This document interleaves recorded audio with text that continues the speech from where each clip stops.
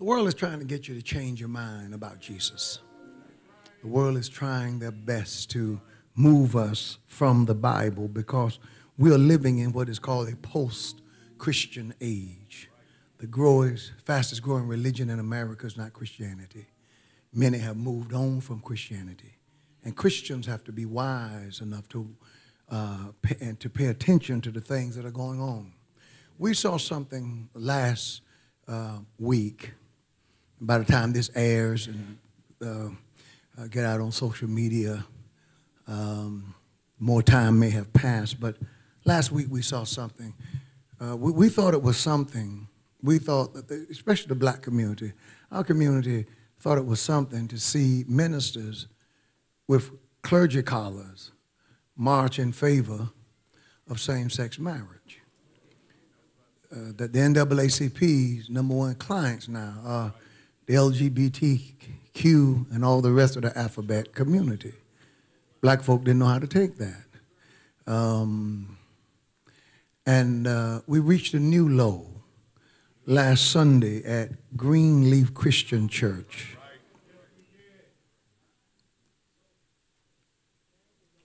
The pastor invited a man who is married to a man, Pete Buttigieg, to the service,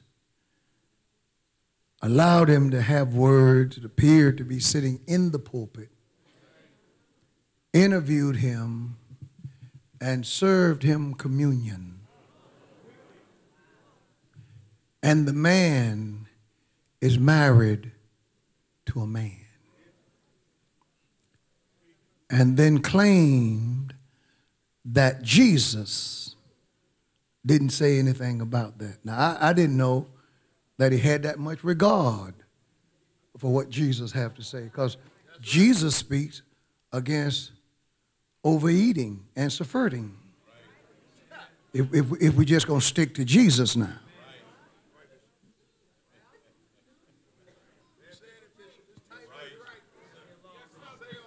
From Genesis to Revelation, the Bible condemns homosexuality. And when Jesus did mention it, he mentioned it, Sodom and Gomorrah. They were always mentioned as a pejorative, as a cautionary tale. You need to learn.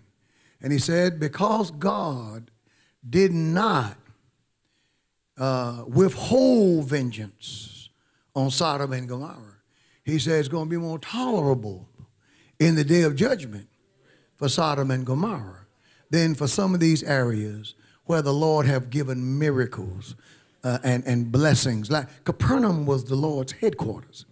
There were miracles in Capernaum and Bethsaida and areas like that. They saw miracles that no one else saw, and yet they would not repent. And the Lord says it's going to be more tolerable in the days of Sodom and Gomorrah. Then the Lord mentions Lot's wife, and he warns, don't do like she's done, like she did. She looked back. Paul describes it as being unseemly. If we had a frank talk about what go on in that lifestyle, they would take us off YouTube, and service wouldn't be rated G, because it would, you can't in a polite society even talk about that.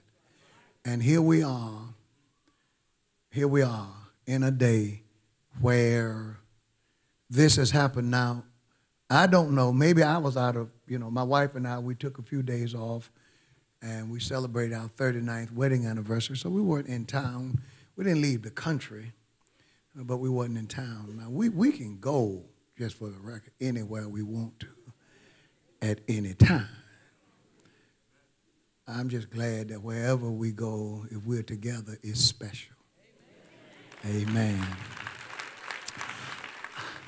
I know of couples who have traveled to almost every continent in the world. Wherever they go, they fight. Wherever they go, they argue. I'm glad to have a love that if I decide not to go far, it's still wonderful. So we were gone. And so I asked some of the guys, have there been any outcry?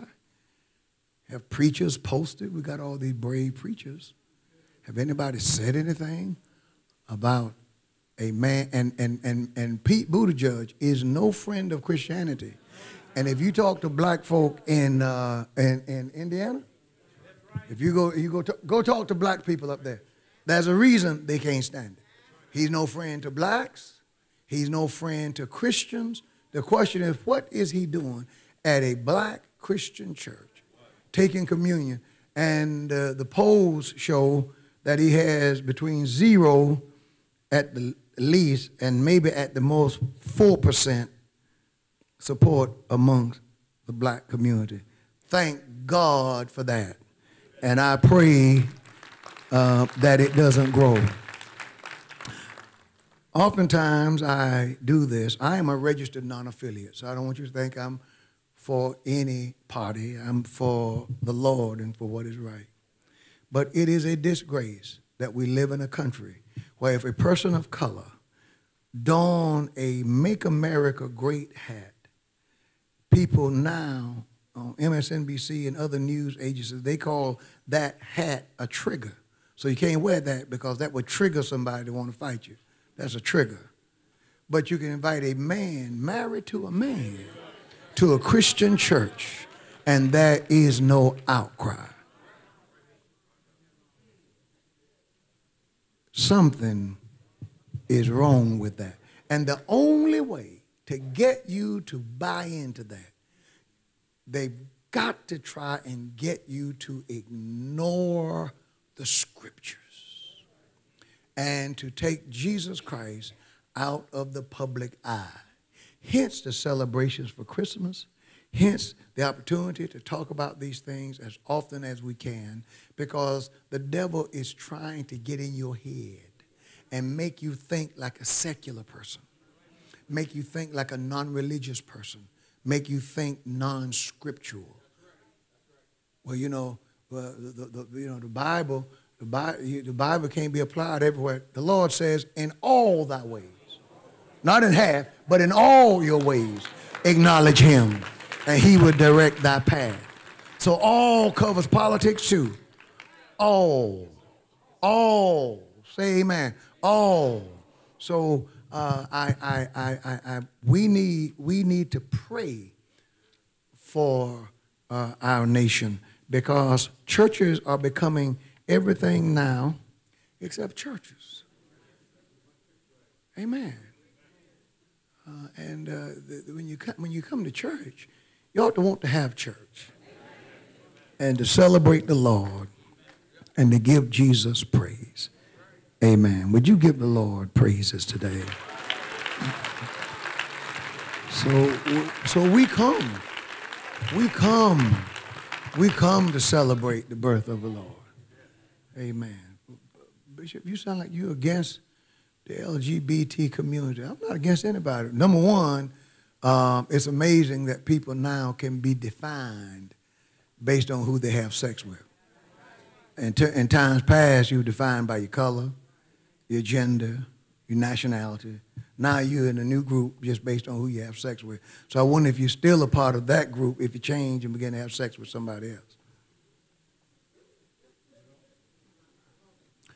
The Bible has not changed. And you know who was saying this stuff 20 years ago when the rest of Raleigh was calling me crazy? Prophet Wooden. Give me a big hand. Prophet Wooden. And I want to know, where are all of those preachers who said that I was crazy? I wasn't crazy. I'm a seer. Amen. Now I don't prophesy about some of the things that many prophets spend their time talking about. What the Lord showed me is trends. The trend is an ever-increasing push towards secularism. They want to strip our minds of Scripture. The preacher wants to sound now, many preachers want to sound now more like a secular psychologist or a psychiatrist than a preacher. But our discipline is not secularism. Our discipline is the Scripture. We approach global warming from a scriptural standpoint. We approach everything from the standpoint of the scripture. What does God say about it?